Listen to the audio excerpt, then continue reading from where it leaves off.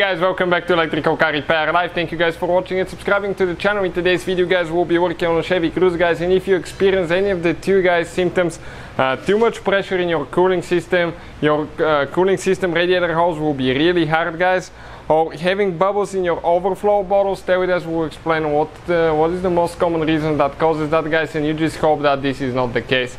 Now, quick introduction guys, we will have more than 200 videos on this car guys, and every car we get at the shop. Our mission is to save you as much money as we can. So please guys, subscribe to the channel and like the video. Hopefully you will find the information helpful guys. If you need any parts, tools or anything like that, we'll have the link in the description of the video below. That will explain where we get all our parts from for a good price and fast shipping.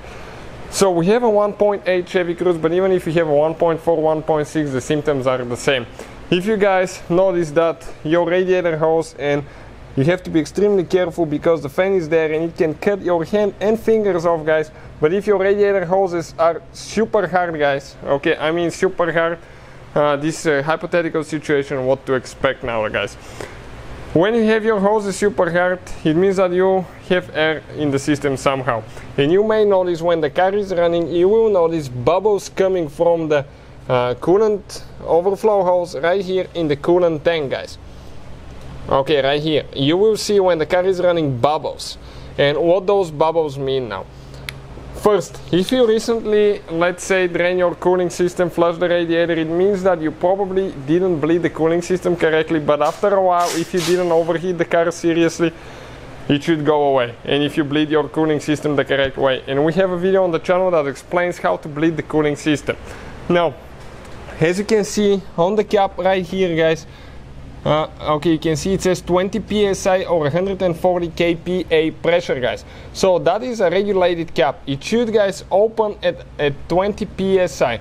Now never open your cooling system, okay, your cap when it's hot guys. Only next morning after driving the car guys, not driving the car for at least, I would say, 12 hours to make sure that it's cool.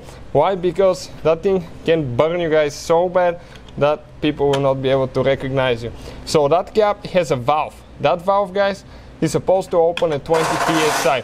If it doesn't open at 20 psi guys, and you have too much pressure in the hoses, okay, probably it's a bad cap, so replace the cap. But let's say you put a new cap and you still build some pressure in the hoses, you notice bubbles coming from that hose. What that means guys, okay, you just guys you just hope that this is not the case with your car, but most likely guys you have a bad head gasket. Why? Because the head gasket guys is blown, and some blow-by gas makes its way into the cooling system because the passages are less than probably half an inch away from each other, and it just makes its way in the cooling system. As a result guys, what will happen, that air will be pumped in the cooling system, it will create pressure in the hoses, and as a result guys you will see bubbles in your radiator overflow tank right here. So this is guys what is happening here. This is for a head gasket right here.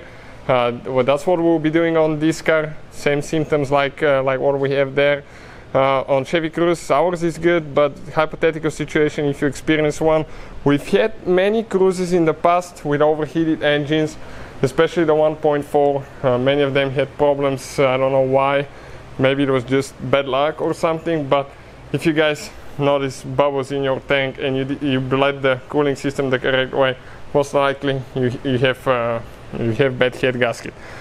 I would recommend to replace the cap if you have too much pressure in the system, and see if that heals the problem and you don't see any bubbles. So hopefully the video will be helpful guys. Thank you for watching. Please subscribe to the channel and see you guys next time.